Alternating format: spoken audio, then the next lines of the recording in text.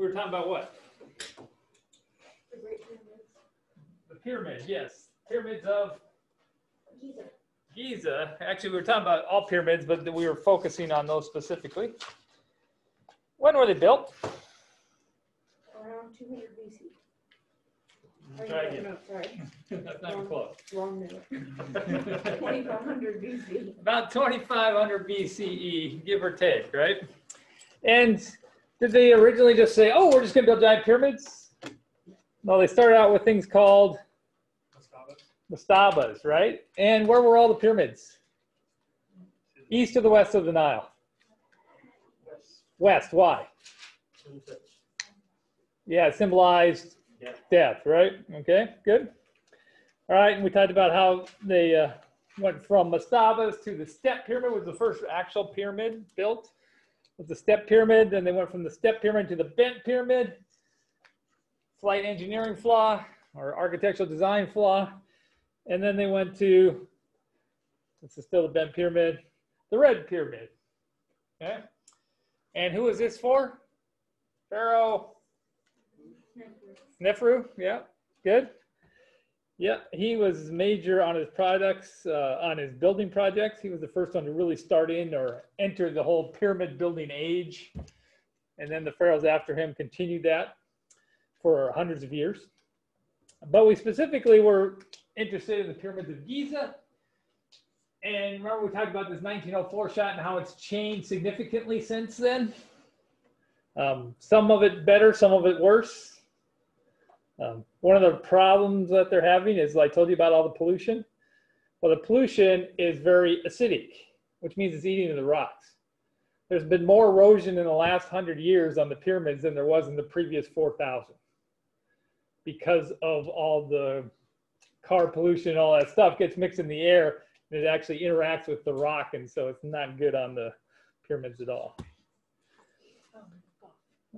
All right. And whose pyramid is the top one? And the middle one? And the bottom one? Okay, which one's the oldest?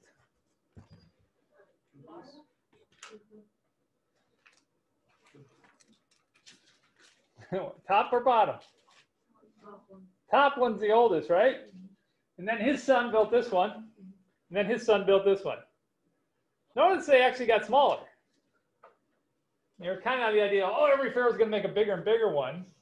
That wasn't the case. In fact, we have some record, hieroglyphs, that shows that he didn't want to actually outdo his father. His father was a great pharaoh, and so he didn't want it to actually be bigger than that. But it's close. It's actually a little bit taller. I told you that. It's not as big, but it's on a little higher ground, so the tip of it actually was taller when it was there. Now notice the tips are all gone. The tips had this, were probably covered in gold tip, which would have been spectacular. The sides were all limestone white, so you would have these white, perfectly smooth pyramids with the gold tip on the top. All that's long been looted, stolen, destroyed. But all the stuff that they built it on is still there, which is what we see here. And it's still spectacular. If you ever get to Egypt, definitely go to the pyramids. It's very touristy. Don't ride the camels.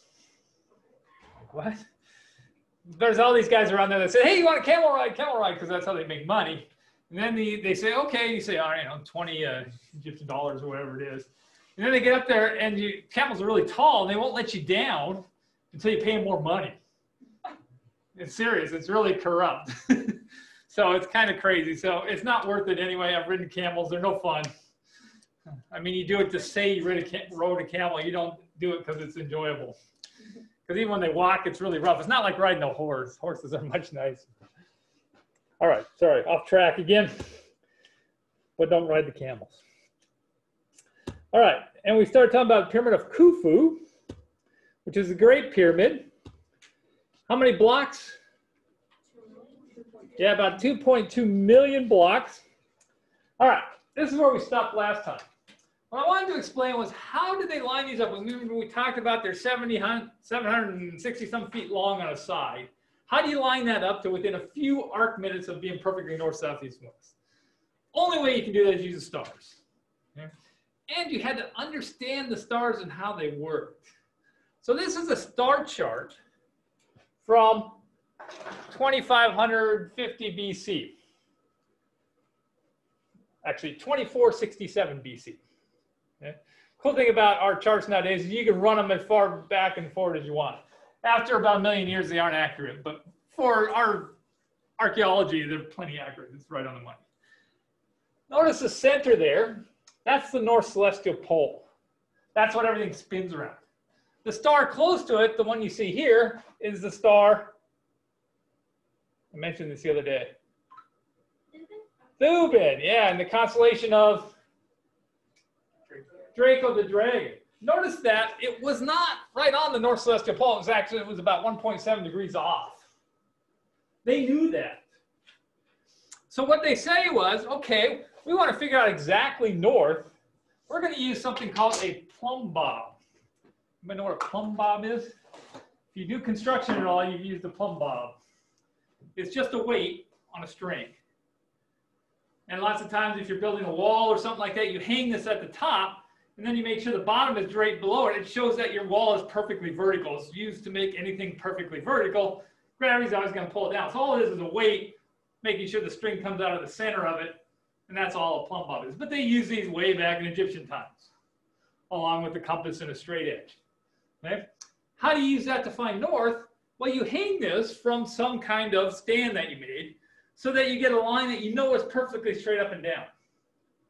And then you would go out there, the pharaoh would go out there, and he would look along this, looking at the stars, until he saw these two stars right here. You see they draw a line between them. Okay, this is Mizar in the constellation of the Big Dipper, right here. And this star is, let me look it up to make sure. Sometimes my memory is not as good as it should be.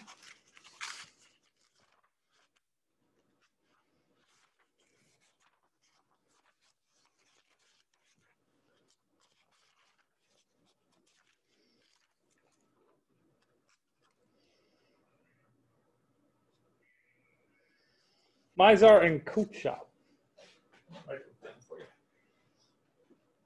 So these were the two alignment stars.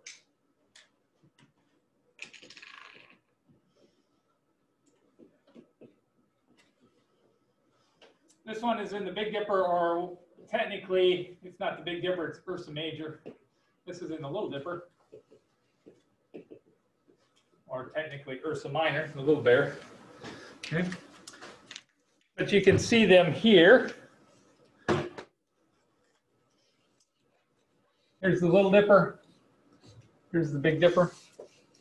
North Celestial Pole is exactly on that line right between it, exactly at 2467 BC. But they didn't build this exactly at 2467 BC. It depends on which pyramid you're looking at. And so they still use the same line, but it would be further off depending on when they built it. All right, the closest one was the Great Pyramid. It was closest to being built at this time. So that's the one that was the most accurate. All right, so you're like, what's this mean? What this means is, this is years, right? This should say BCE. This was an old thing, 20 years old or so.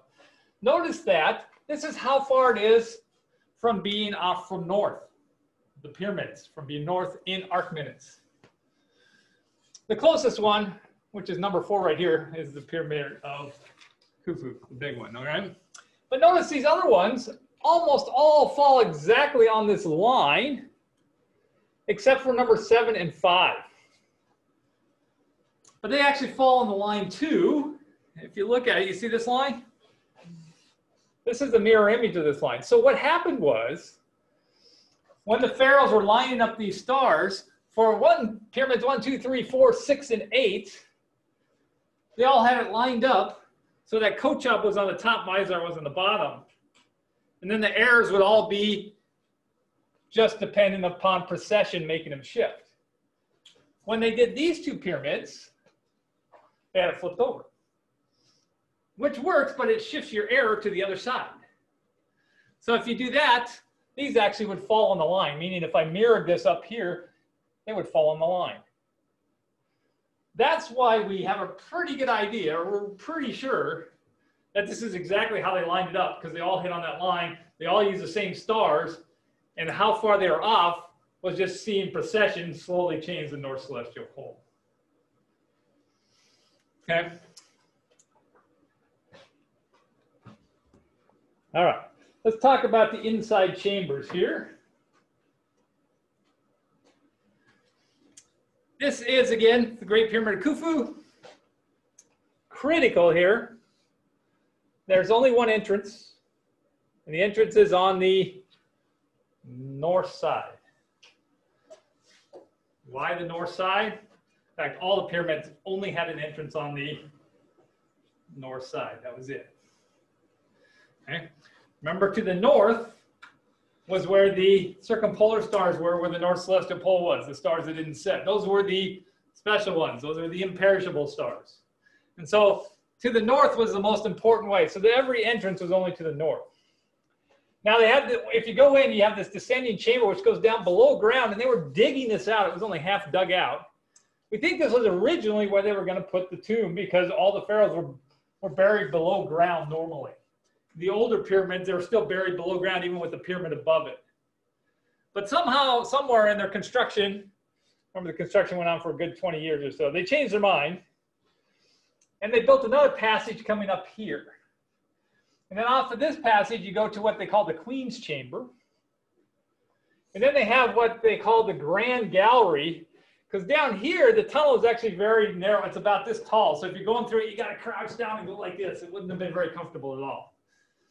I mean, it was easier for them. They're like slightly shorter, but they still would have been crawling through it. But when you're chiseling through the rock, you don't make the tunnel any bigger than you have to, because it's hard work. Okay, but this, the Grand Gallery, and all this in here was designed into it, meaning they were building, as they were building the pyramid, they built these rooms. Down here, no, this was being chiseled out afterwards. The entrance was built into it too. So they had this start going in. So they're building some things as they were going, and they were adding things as they went, okay? Here they realized this is the King's Chamber. I'm going to show you pictures of the inside shortly here. But in the King's Chamber right here, they realized if you have a big hole in the center and then you put millions of tons of block over it, it's going to just collapse. So what you have to do is you have to put load-bearing stones above that. Bigger rocks that can take the weight of all the rocks on top of it. And then they realized that they had 4 of those, and they said, and what also helps is if you put them at an angle, because it actually shifts the force from above outward instead of straight down. So these were good engineers, is what I'm saying. They knew what they were doing. There's actually rooms in here because, you know, it was all rocks. And so in some spots, the rocks weren't close enough together. You can crawl through in different places inside the pyramids if you're not claustrophobic, because it's kind of crazy. But all right. Also, from here, in fact, it doesn't show it here. We're going to talk about it in a second. From the King's Chamber and the Queen's Chamber, there's 2 shafts coming out. One each to the north and one to the south. Okay? We call them air shafts, but we don't think they were actually ever for air. They're not to climbing because they're only about this big. So there's no way you could climb through them. Okay?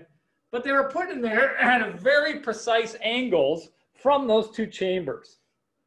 All right, here's a picture of the entrance on the outside. The entrance is actually here. You see the rocks that they built into it. This is actually another way in. They tunneled in and meets up with the tunnel coming from this way. So if you go in now, you actually go in below. You don't come in the top part. They don't let tourists much into the Khufu pyramid. They do let you into the, I think it's the Menkaure one. One of the other ones you can go in if you want. But they don't let tourists in here. There were too much problem with people coming in. You get too many people coming in, it starts to cause problems. All right, so this is what the inside of it looks like. This is the Grand Gallery. So you have this tunnel that's this big, and this all opens up to this huge hallway. Obviously, the pipes and stairs are added later for tourists. But this is the way it looked, and the lighting in here was all added too. All their lighting would have been done by oil lamps. That's pretty much what they used back then. Okay. This is from the King's Chamber. This is one of these air shafts, which, again, we don't think was an air shaft. I'll show you. I think I got another picture of that. Here is the interior of the King's Chamber. Now, we think when the pharaoh was buried there, it was spectacular. I mean, all the walls were painted with all kinds of hieroglyphs. It was covered in gold. There would have been all kinds of, there would have been a sarcophagus within a sarcophagus, and all of his wealth would have been in there. All that's been looted. It was probably looted within 20 years of him being buried. We don't know, but none of it's there anymore. So all we see is the structure of the room. All right, so about 20 years ago, they said, hey, we want to see what's up these chambers because you can't see. So they made a little car with a camera on it, and they drove up there, or drove up as far as they could, and they ran into a limestone block right here with two pieces of metal, copper, sticking out of it. Yeah. Why? We don't know. Does it go on beyond that? We don't know. All kinds of questions. It doesn't ever come out to the outside. So you can't like come in from the outside. We're not sure exactly where it would come out. So that's why they're not air shafts, or maybe they were air shafts where they're building. I don't know. Nobody really knows, actually. All right, but this is what I want you to talk about. You see there's an air shaft here, here, here, and here. These two come from the King's Chamber, which is right down here. These two go to the Queen's Chamber, which is below it, but a little bit off shifted. They didn't worry about it being exactly in the center. If you notice, these are not exactly in the center. Okay. But when you're digging in 300 feet, it's really hard to tell where the center is, okay? So they didn't worry about that. All right, but these are critical because they point to very specific direction or very specific stars. This was done deliberately. The angle of each of them is very specific. And you got to remember that we do our herb diagram for Egypt. We have north here, south here. Where's the north celestial pole going to be? Well, it's at the latitude of the pyramids. What's the latitude of the pyramids? 30 degrees north. So they're close to the same latitude that we're at. We're at 33. All right, and then the celestial equator was here.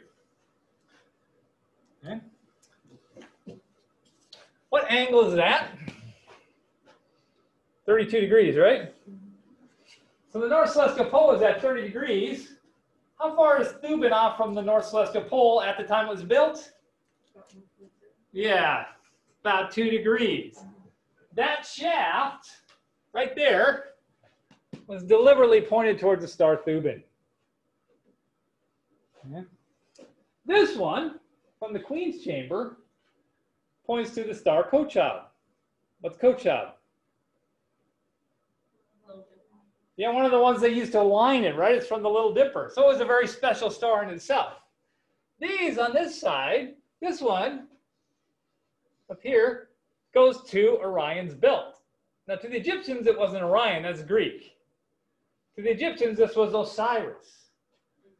So their constellation was Osiris, the god of the afterlife. And this pointed right towards Orion's belt at 2500 BC. It doesn't point there now because the precession had shifted. So is it just Osiris then, or is it Osiris? It's Osiris. They actually had a slightly different shape than what we consider Orion. But yes, it went towards those 3 stars. So those 3 stars weren't Osiris's belt. If you want to be technical. For this class, don't worry about it, all right? It was towards Osiris. And then the one below it points towards the most important star in the sky to the Egyptians. Anybody know what it is? The sun? Nope, other than the sun. Sun was important, Ra. It was the brightest star in the sky.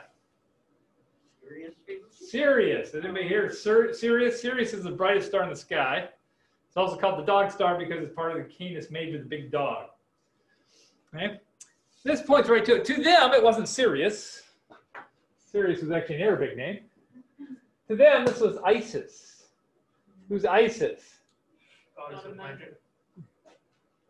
Okay, and a queen, yeah. You remember, we're going to get to more gods later. I'll talk about more about what the guys are. But Isis was one of the main 4 gods, right? Okay. Along with Osiris, Seth, and Isis. Okay, we'll get to more of those later. Don't worry about it now. But this was the brightest star in the sky. Why was this important to the Egyptians? Because Sirius, the brightest star in the sky, or Isis to them, when it would what we call have a heliacal rising, it rises just before the sun does. So if you're watching the east, you'll see it just before it rises, just before the sun does. That only happens on a certain day of the year. That signaled the Nile was about to flood. So to them, they would watch that. Watch for that star. And then there's another bright star real close to it that would rise just a few minutes before Sirius. It was called Procyon, or the preceding star. So you saw that star that would precede the one star. The one star was the Sirius star. When it came up and it was rising just before the sun, it meant the Nile was about to flood, so they were using it as a calendar. So that was a very important star to them. All right. So could you draw this and show what each of these go to? On a test. You have to make it as detailed as the... No. But I have to be able to tell what you're talking about, all right? So you have to have the right ones going to the right place. From the king's chamber, it points to Hubin and Osiris, or Orion's belt. From the queen's chamber, it points towards Kochab and Isis, or Sirius. Okay?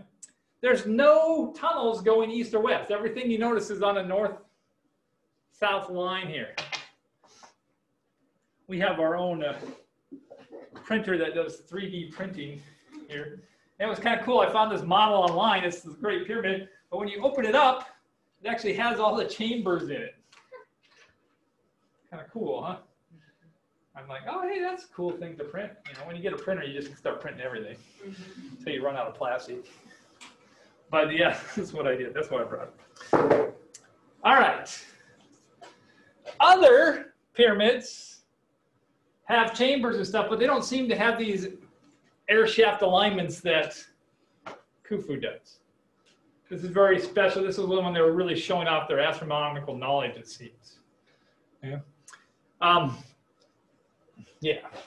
Notice also, this is kind of interesting too, that we see it now, it actually only goes to here, but originally it went up to a perfect point. So the height is slightly different than it is.